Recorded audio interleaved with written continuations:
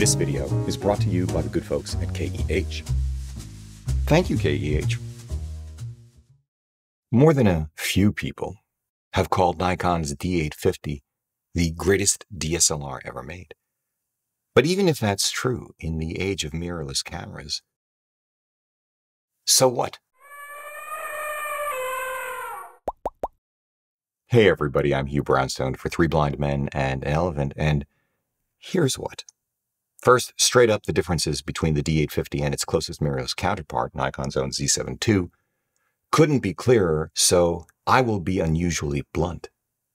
If you're debating between picking up a new Z7 II for, what is it, $29.97 these days, or a new D850, they're still available for $200 less. If your number one priority is image quality, and if you don't need 10/10 autofocus performance specifically for sports or wildlife, stop debating. Just go for the Z7 II. A, the Z7 II is a superior image-making tool under just about every other scenario. Hold that thought. B, Z-mount glass absolutely does offer next-generation performance.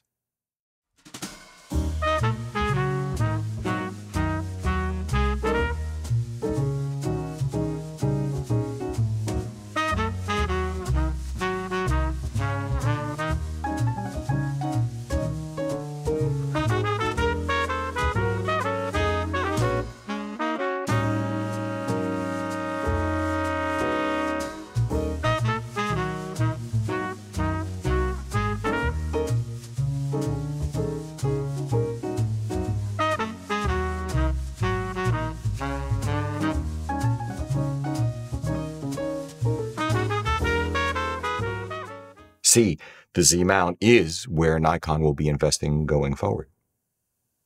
D, if you are heavily invested in and love your F-mount glass, you can always adapt it to the Z-mount, and it will work as well or better on the Z7 II, even better on the Z9.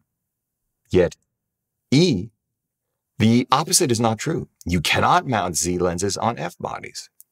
But second, with this said, 1, let's set aside the Z9 because it is more than twice the weight and almost twice the price of either camera new. 2, a used D850 in excellent plus shape will cost you a cool grand less than the Z7 II, saving you somewhere between 35 and 40% more as you continue to build an F-mount based catalog versus Z-lens catalog. 3, the D850 does have marginally better metering and marginally better autofocus in those scenarios I've just mentioned than the Z7 II, although it has a 30% slower burst rate. 4, new or used, the D850 and Z7 II are functionally equivalent in almost every way, essentially identical for photographers when it comes to resolution, dynamic range, and high ISO performance. And 5, some Nikon F-mount lenses are full-on brilliant even today. I've had personal experience with and appreciate the 24 1.8G, but I love the 105mm 1.4E ED. But there are no doubt many other excellent pre-Z lenses. I'll list some of them later on, but please feel free to share your picks in the comments section below. Put differently, mirrorless era or not, shoot the best F lenses on a D850 with the right lighting, the right support, and/or VR technology, and you absolutely can get stunning images compared to anything you can get out of the mirrorless arena. Yet the Z7 II is notably lighter and smaller, approximately 33 and 34% respectively. Nikon's Nikkor Z1.8 S primes and 2.8 Holy Trinity S zooms are better than their F-mount counterparts, most notably for sharpness and chromatic aberration correction, the best value on the planet at the moment, I think. Although, don't take my word for it, and don't take Nikon's word for it.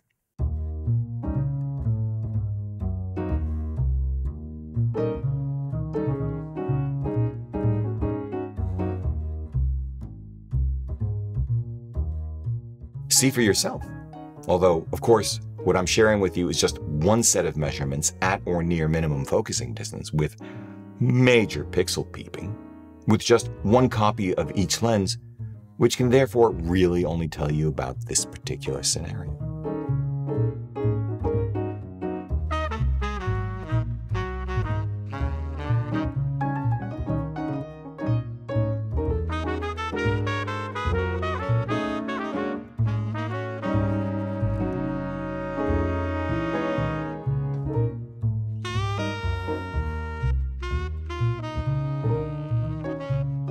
whether or not the differences in chromatic aberration, sharpness, and mirror slap will matter to you are much more a function of what and how you shoot in the real world. But for what we do, this much is abundantly clear.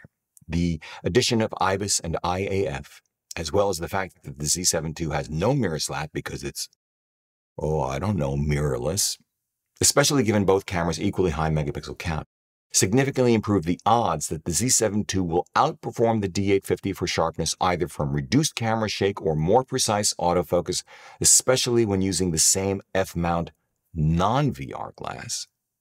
Even better odds using the corresponding Z-mount glass, and coupled with the Z7 II's EVF and superior video specs, the Z7 II is a no-brainer choice for the hybrid shooter. Although I will also assert that EVF shooting for photographers only, that is literally through the electronic viewfinder rather than by glancing at the rear screen or through any reflex ground glass-based system, gives one better pre-visualization and more precise exposure control and easier viewing in bright light than otherwise possible.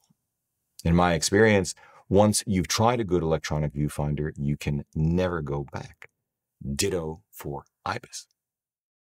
So let me wrap it up this way. I did not intend to make this a long video. Now that I've had it in hand for a while, courtesy of our friends at KEH, I agree. The D850 is the best DSLR ever made, handily beating every Canon DSLR I've ever laid hands on for ergonomics, color, and dynamic range. It simply would have smoked my 1D and 5D II, topped all but the 1DX Mark III and 5D Mark IV for high ISO performance too.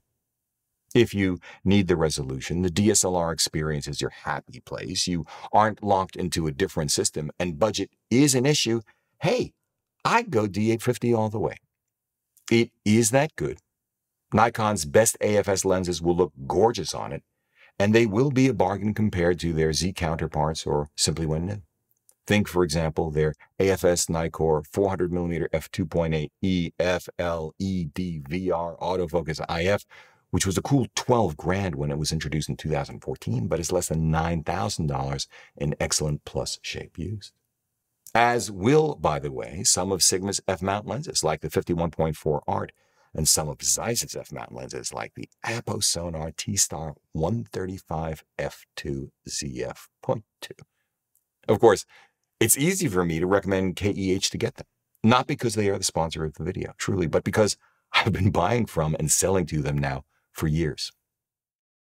Still, if you have the budget and want next level performance, that I think does make a material difference to image quality and ease of use, if your images and workflow demand it.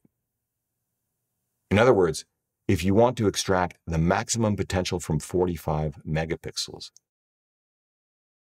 with as little friction as possible, you will want lenses, autofocus systems, and vibration reduction systems designed specifically for 45 megapixels and more. And in that case, I'd absolutely go for a Z7 II based system instead. S-curves, baby. S-curves.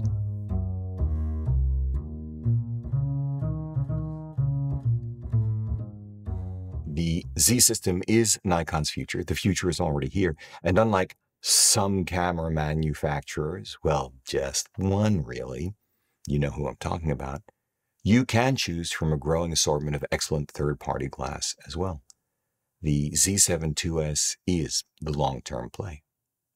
Although, if you're not in a hurry, I might wait to see what the rumored Z7 III or Z8 will bring.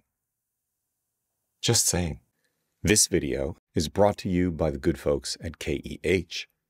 Not only is KEH the oldest and biggest at what they do, buying and selling exclusively used camera gear of all sorts since 1979, but they do it well, with integrity and both a 180-day warranty and 21-day return policy, free shipping on transactions over $49.